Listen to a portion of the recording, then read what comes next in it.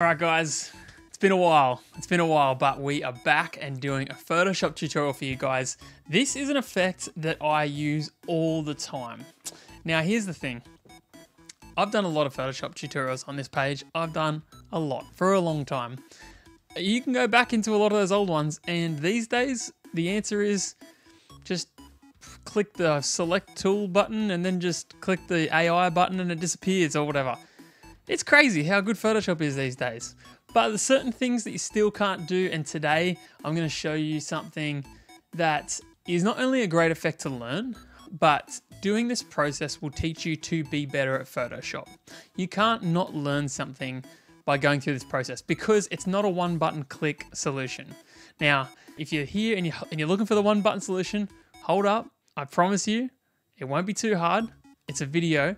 You can always pause it and go back, commit to this, because I think that you'll get a lot better just by following these instructions. We are learning how to do, hopefully you saw it in the thumbnail, grunge text.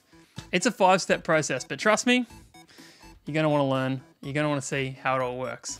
All right, we are gonna go through this step by step. I've started with a completely blank canvas here. You can just follow these steps and you'll get the same effect, which is really cool. So to start off with, we're gonna make this effect on text. So I am just going to jump in here and just make something. It's gonna say subscribe. And then just because I kind of can't help myself, just gonna have a little play around with the spacing here. I like it to be nice and kind of tighter. This is just Helvetica Bold, if you're interested at all. So there we go. That's what we're gonna make into the grunge effect. Now, what we need to do first is just make this text into a smart object. If you wanna keep it as text, I do recommend you can use Control-J just to make a copy of it. So you can just leave it there, and then you're gonna right click on it and you're gonna convert it to a smart object. So you can click on that. Now it's a smart object, which means when we apply filters, you'll be able to go back in and edit those filters again. And this is where we're gonna learn. You're going to learn a lot about Photoshop through doing this, because you can play around with all these filters and get different variations of the same effect. So first thing you got to do, make it into a smart object. Done. Next thing, you're going to diffuse this object, which means you go up here to the filter. We're going to use this button a lot. Click on the filter, go down to stylize, diffuse. Now what diffusing does is it makes the edges, rather than the edges being sharp like they are, you can see that they go all jagged and crazy. That's step number one. Now already you've got a few options here. You've got dark only, light only, and anisotropic. I don't know what any of these things mean, but they get you different results. And you can see it here. If you have a look here, you can see how the edges are smooth. I like light and only because it's not as aggressive and we don't need that right now. But already you've got a little bit of that ink bleed kind of look. So we click on that. If I zoom in here, you can see we now have these kind of rough edges, which is really cool. We're already getting somewhere with this.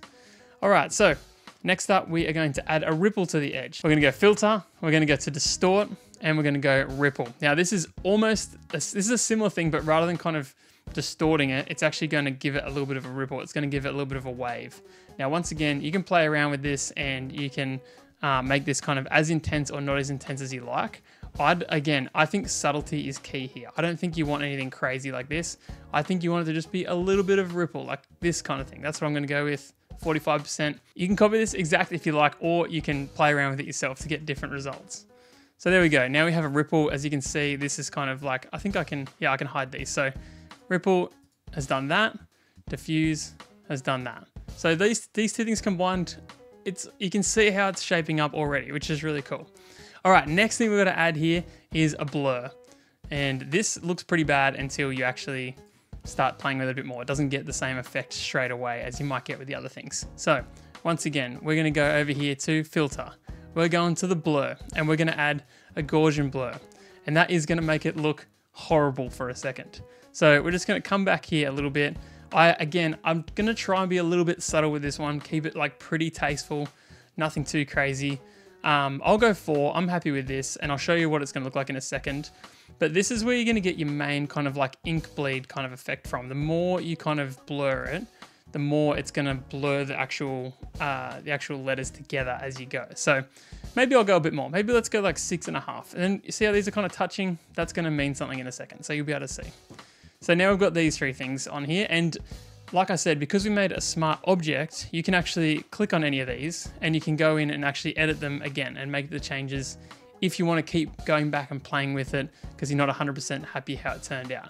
So that's really cool. All right, now this is, I know, a slightly intimidating thing to do, but you are going to add a displacement map to this.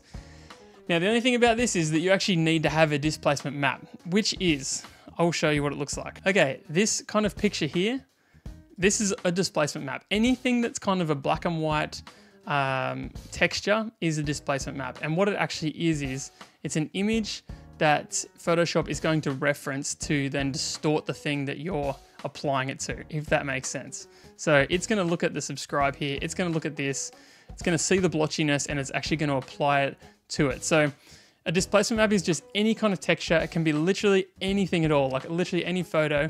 All you have to do is put it into Photoshop, save it as a PSD file, which is a Photoshop file, and then you can use it as a displacement map, which I'll show you right now. So we've got our blurred, rippled, diffused text here. Let's go to filter. Let's go to distort and now displace, okay? Don't worry about these effects at all. You can leave them. I'd never touch these. I don't even know what they do. It doesn't matter. You click OK, and now I've got a displacement map, which is the one I just showed you. So it's a pretty subtle kind of black and white texture.